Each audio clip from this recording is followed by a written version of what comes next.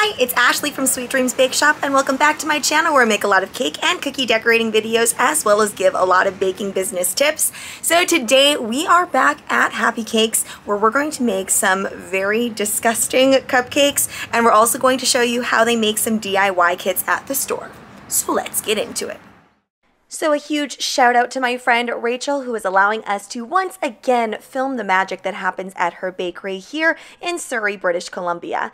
And yes, she is dressed as a giant cupcake, but she very soon ditches the costume because although she looks fabulous, it is not the easiest thing to dress as a cupcake while you're decorating cupcakes. So here are all of the cupcakes at the shop. These are the ones that are not for DIY kits or anything like that. These are just the regular shop orders. And this is what happens when you do some sort of promotional thing like a special DIY kit. Nothing else changes, it's just extra work on your plate. How fabulous are these figurines? I believe this is all for a fortnight cake.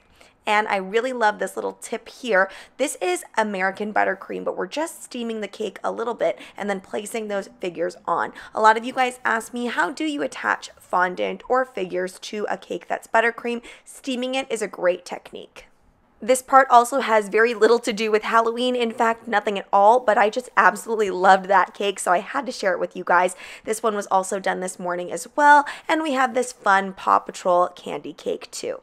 Now, on to those DIY kits. So the first thing I want to show you here is where they get all of their packaging, and they get it from Uline. Now, this is the packaging specifically utilized to create these DIY kits, not the actual bakery boxes themselves, I believe. So today Rachel is completing the morning's orders, and these are all pre-ordered. So the DIY kits are not just something that they have stock in the shop, you do have to pre-order them. So in there we have some cookie dirt, which gets put in these little cups, and then we also have all of those sprinkles that were individually packaged, and you'll notice that we had those skulls and those little eyeballs. The skulls were made out of a fondant press, and then they're also put into these handy dandy packages as well. And then here we have some fondant plaques, and this was also made from a mold. Last year I found that cookie DIY and cupcake DIY kits really blew up, so Rachel decided to kind of go off the same theme and the same things that she did last year for this year's kits as well. And here she is making her buttercream, and as you saw there, that's how big her scoop truly is. Some of you commented on the previous video where I showed her making her cupcakes, what exactly is the size of her scoop? And it's pretty large. So as all of the individual pieces are being packaged and put together, she is going to place them into the boxes. And one of the things that I really liked that she did was put these fondants in a protective little casing. Really important to make sure that if you are going to include something like these fondant plaques inside of your DIY kits, that you put some sort of protective layering on it, because those type of things can get wrecked pretty easily. Now, when Rachel said she was going to prepare the fondant next, I thought it was going to be little lumps of fondant, but this makes a lot more sense because you can control the size, and you also make sure that the texture of the fondant is going to be workable, especially for those people that don't necessarily have all the fondant tools at home. The next thing to do now is to actually wrap the fondant. So she's putting two colors together, and then she's also wrapping that around first so that that black doesn't bleed into the white. I guess it's a little bit more on the gray side, I should say. Another little tip that I can give you for these DIY kits is that Rachel put a little disclaimer on the bottom of the sale of these, which just noted that it was subject to availability and some of the products may differ slightly, which I think is a great thing to put on there just in case you end up getting a lot more orders than you thought and then you couldn't get in all of your product shipments. Especially right now, we're having lots of issues with shipments in general with materials, so this will really save you so that people will make sure that they're not fully expecting to receive the exact same thing as shown in the picture, though of course you want to make best practice and best effort to do so. Now for an additional Halloween flair, and also to make sure that we prevent all of that from shifting when it's in the box, adding in some tissue paper. And then she's going ahead and she's placing in her buttercream inside of these containers. And a side note about these containers, they're also from Uline and they are microwave safe. So if you ever do end up purchasing these are great for candy melts, especially when you have an array of colors. By the way, this is by no means sponsored by Uline. We just love sharing with you what we use so that you can go and find the same things too. I like that these come in the DIY kit, not in a piping bag. That way you could mix and match the colors, or you could decide to just use one color, and it also makes sure that you can do a quick re-whip as well. Though I'm not sure how much re-whipping the average customer might do with these. Next on here is a guideline to kind of give some tips on how to best create your beautiful and delicious Halloween cupcakes. Now, if this were me, I think I would do some sort of follow-up video and put a link there so that customers could check out how I personally would decorate them. But of course, there are some customers that just want to let their creativity flow. I don't know why, but this next part to me was so satisfying. I had just never seen anybody do this before, so I was really intrigued. So what we're doing here is she's filling up the piping bags with another piping bag, and I would have probably just spooned it in because that's how I fill my piping bags, but this makes a lot more sense because you get a more controlled amount in there, and also it prevents any of that buttercream from going up the sides at all, so you don't have to like squish it back down. Now, I don't know exactly how many kits Rachel made last year, but I do know that it was probably in the hundreds. So I think that's where she picked up a lot of these tips on efficiency on how to create these DIY kits. A lot of times we think a DIY kit will be easier because it's all deconstructed and you're not actually decorating anything. But just putting the materials into where they need to go and getting the materials ready takes quite a long time.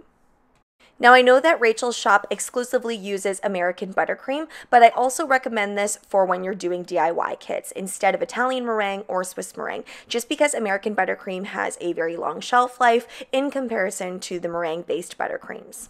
Another thing that Rachel includes in her DIY kits is a tip, which I just think is a little bit of luxury, a little bit of fun. I know it's not a super expensive item, but coming from somebody that maybe doesn't bake a lot, it's definitely something that they're probably not just going to go randomly pick up on their own, so it's a nice added touch. And these are Happycakes beautiful DIY kits, and we will get into the pricing of everything later on in the video as per usual. Now here comes the disgusting and admittedly for myself the scariest part of the video. I never ever thought that I would ever feature any of these things on my channel, especially when talking about baked goods, but I have a little confession.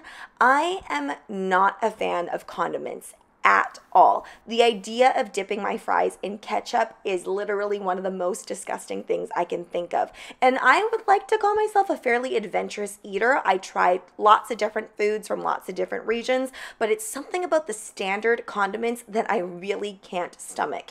And the thought of putting these things into a product that people actually want and are willing to pre-order and pay for is mind-blowing to me, but here we are. So the basic premise of these cupcakes is that half of the cupcakes are going to be filled with delicious fillings that Happycakes puts in their cupcakes normally, and half is going to be filled with all of this random stuff. So first off, we're starting with the alphagetti, and I don't know if this is a Canadian staple or if this is something that a lot of you guys have, but basically it's like a tomato-based pasta, almost like consistency, except the noodles have been sitting in the can for a long time, so they're very soft. There's no bite to them. So Rachel is doing her due diligence by really squishing in the beans and the alphagetti into the center of those cupcakes. Next up is the toothpaste, which I think that if I had to bite into any of these, this would be the one that I want to bite into, and we did make sure that this is kids toothpaste, which is safe to ingest, although we don't recommend eating a whole tube of toothpaste by any means. And the next thing is the mustard. And that just horrifies me to my very core that somebody is going to be biting into these. This very much is reminiscent of the jelly bean game where you have really delicious jelly beans and then you have a whole bunch of jelly beans that have less than desirable flavors, and you take turns eating a jelly bean. So in this instance though, you would take turns eating the cupcakes, and hopefully you end up with a really delicious cupcake and not one of these. My sister really wanted Rachel and I to do this challenge particularly on camera for you guys, but this is the one thing that I don't think that I could possibly do without it getting really gross. So I decided against that. And our last product here is the cream of wheat. Again, this one isn't the worst of the worst. I think it's more of a not so great textural experience. So finally, all of the gross flavors are over and done with. We are adding in some of this strawberry filling, which smells divine, but this is the one time where I am glad that you guys don't have smell-o-vision, where you can smell what we're doing, because the mix of the strong toothpaste smell with the ketchup smell and the strawberry smell, it's all very overwhelming, and I just can't wait until Rachel actually ices the top of these. And then we also have the lemon and the Bavarian cream as well. And we're also going to put in some of the cream cheese filling, which is a big fan favorite. So hopefully that makes up for some of the disgusting fillings that are in here. So let me know down in the comments below, guys, if you run a bakery, have you ever offered something like that? Or after watching this video, would you think of offering something like this? And if you don't run a bakery, let me know down in the comments, would you actually play this game and try it out? So we've made it to the beautifying part of the video. We are mixing up this American buttercream and adding in some Chef Master Orange. We really want to get a nice bright orange color for those fall and Halloween vibes. And for all of the cupcakes today, she is using a classic 1M tip. And Happycakes does generally use the 1M tip for most of their cupcakes. I believe there might be a few that use a rounded tip. We noticed as Rachel was icing these that some of the alphagetti and the baked beans had really been soaked up in the cake. I don't know if that's going to make things better or worse. Now for a little red chocolate drizzle, and this was colored with a fat-soluble colorant. Of course, you always want to use that for when you're coloring chocolate. Now this has a very loose consistency, which makes it nice and drippy, but for a drip, you don't necessarily need to add any flavorless oil to it to get this nice little squiggle on there, but if you want to, you can definitely add some to make it nice and smooth. And if you are planning on making trick or treat cupcakes, as they are called, then definitely make sure that you have good coverage of buttercream all around so that nobody can see what the flavor is inside. Also, I know that some of you had suggested that you wanted to hear kind of the bakery sounds, but unfortunately, I really tried this time to just get the sounds of the bakery in there so you could really hear it. However, because the mixer was going, it was far too loud. Now that little kit is standing there all alone because that one is actually not filled with anything. A customer had requested that they wanted the trick or treat look, but they didn't actually want the trick inside, which is understandable and is probably the option that I would have gone with as well. Next up, we've got our classic blue frosting. I really love the mix of colors on this. It very much speaks to the way that Happycakes ices their stuff, but it has that little twist of Halloween on there. I'm also in love with all of the sprinkle mixes that Rachel got for Halloween this year, and she so generously let me have some as well, and I will show you what I did with my sprinkles at the end of this video. And it is important with Rachel's buttercream to make sure that we sprinkle right away because it does set very quickly, especially because the air conditioning is pretty high at Happycakes.